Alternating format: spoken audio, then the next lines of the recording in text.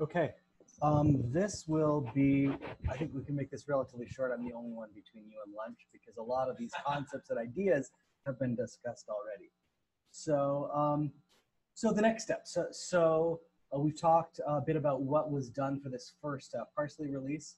And the next steps really are benchmarking the force fields that are produced and bringing in data for future parameterization. What sorts of data are next? So the general strategy is we want to actually be playing. No wonder there's no animation. It's not actually.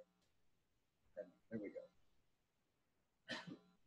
The general strategy we want to be using throughout the course of this effort is parameterize on cheaper quantities that we can generate via cheaper quantities to generate by simulation, benchmark on more expensive quantities, and then gradually over time, as our ability to calculate gets better, as computational research change, we shift data from benchmarking to parameterization. Things get moved into that set, and we bring in more complex things, more data into the benchmarking set itself. So this is a key part. Like whatever we do here, we've been talking a lot about these other things. We need this experimental property data to be able to make sure the force field works. So the initial physical properties to the first release, there weren't that many physical properties used. So Simon did a great job of getting this together in a short amount of time, using densities in HVAP for pure fluids near room temperature from ThermoML. We're just optimizing existing Leonard-Jones types. Not all the SMERC strings corresponding to Leonard-Jones types will change. Only the ones that involve at least 2 HVAPs and 2 densities, which is about half the total. Those are the only ones that are allowed to vary, who we're not overfitting things. Really, it's just 30 compounds. Here are the compounds and 58 total data points. So there wasn't that much data that was involved in the beginning because we were just making sure the workflow worked. Simon did an immense amount of work to make sure that it did work. The uncertainties used in this. So we use an important part of physical property prediction is properly using uncertainties. If it is a type of data that has a large uncertainty, you don't want to be overemphasizing that. And in Bayesian inference, that comes in through your error model. But even in optimization, that is essentially equivalent to a regularization, that you penalize missing that value more if your uncertainty is low. And if you don't know it very well, then your penalty is large. And that can be mapped directly to regularization. So for now, we're taking the uncertainties for the average uncertainties for density and HVAP overall thermal. For reasons we want complex. So what other sets of data we'll use? Using densities and heat of vaporizations are things that have been used, for decades to improve force fields. But what do we want to do? We want complex fluid measurements that are sufficiently easy to compute.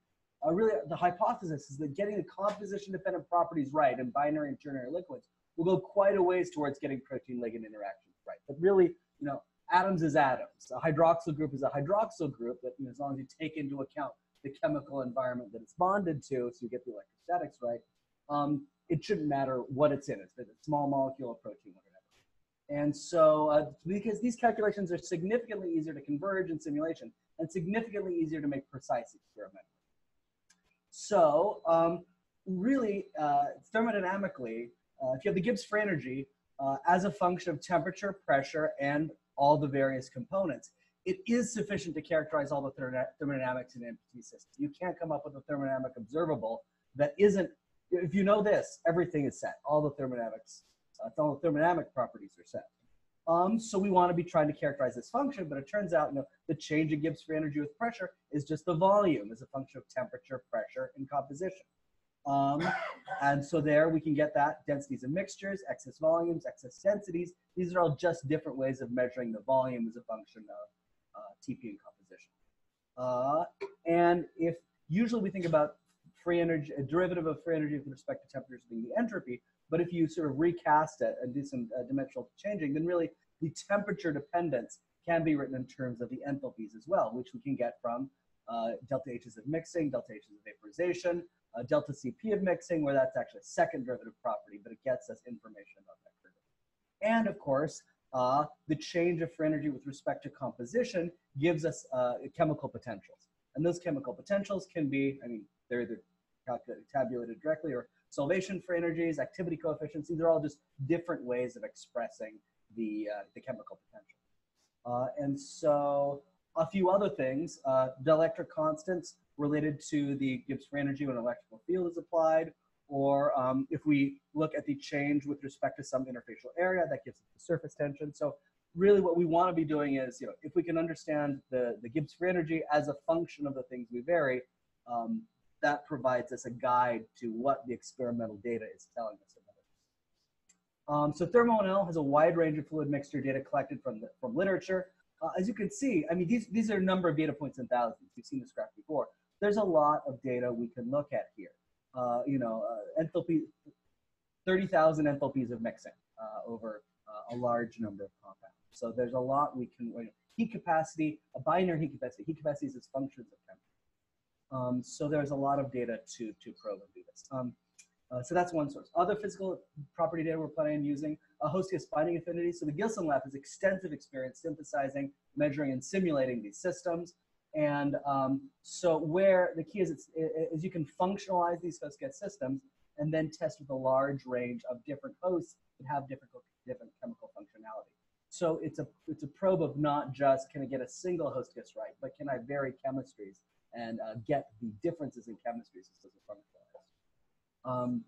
Ligand binding affinities. So, actually, I would mention that really, this fits into the scheme before. It's just the chemical potential of a ligand when you have one host and whatever solvent system you have. Ligand binding affinities really are chemical potentials of a system with one protein and solvent, the chemical potential of that ligand. So we're in the process of setting up semi-automated, we meaning mostly David Hahn and Vitas Gapsis, along with experience from Cadera Group and others of us who have done free energy calculations, setting up semi-automated protein ligand binding energies with pre-prepared systems using Gapsis and Groot. This will not be ready as part of the benchmarking for the October 1st release, but it should be going soon after that. So just context of timelines. David, how long ago did you start? David Hahn, is he?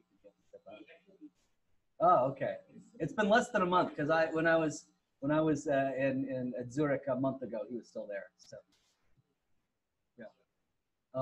So investigating other data sources. So ThermoML does not have older, simpler data. They started collecting data in the 90s. A lot of what is the density of ethanol with temperature? This was generated so long ago that people don't bother to do this recently. So, and one issue with ThermoNL is that the data is public.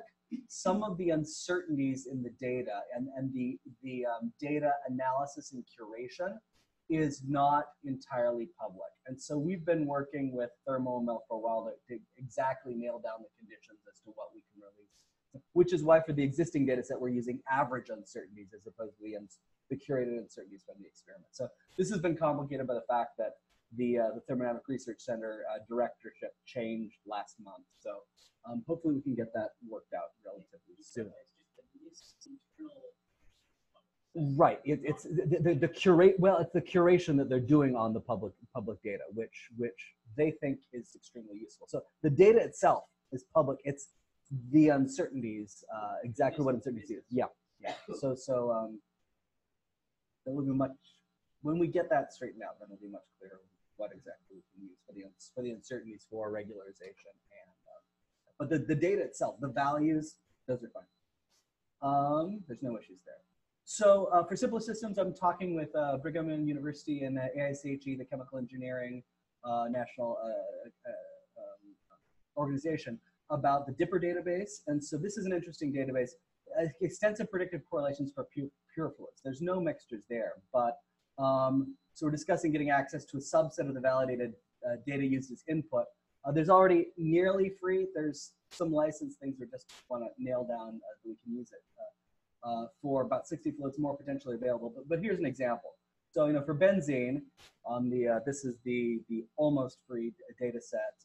It's for non-commercial use. So we have to figure out if we can use it correctly within open force field. So we're working those details out. For benzene, they've got all these. You can pull up temperature dependent pressures, and for every single thing they have, they show exactly where they got those references from. So we have curated it to some extent. What they think looks good, what should not be used. So that's something that the worst case scenario, we've got the list of literature there that we can find these things. We don't have to do curation de novo. So physical property benchmarking for parsley, the current plans, which the exact choice of molecules is still to be decided in the next week. People have been rushing to get the initial fits done. Pure fluids, about 40 diverse molecules, each at 2 different temperatures. Getting the temperature dependent properties is important. Dielectric constants, if they're greater than 12, density, heat to vaporization. And for binary mixtures, idea is to take about 15 molecules and look at the pairwise interactions where that data exists, 2 compositions in 1 state point, excess volumes and heats of mixing, picking molecules that are well represented in the thermal database. If time, running the free solve hydration free energies, I don't know why that extra E is in there, sorry, free solve hydration energies. Some host guess calculations, but no protein ligand binding calculations by the October 1st deadline for the first release. So that is what is planned for benchmarking. Other future data, partition coefficients between solvents, that data is not in thermo-ML, so getting, there's a lot of data out there, getting it properly curated, it will be a challenge. Relative solubility, same thing, not in thermo-ML, would be very useful. Curation is a problem. Speed of sound ends up being a very sensitive measurement of a lot of thermodynamic properties. And then using X-ray data, strain energies, there are problems. It's not quite as easy to use crystal data because exactly what the physical observable is more complicated. But things like strain energies could be tested. You know, it's something we want to think about. NMR data, new simple liquid data. You know, do we need to collect some more data in order to fill in the chemical gaps? And yeah, what else? We'll have a break. We're having a breakout session after lunch. So if you have particular data sets you want us to start thinking about and figuring out how to incorporate, we'll be talking about that after.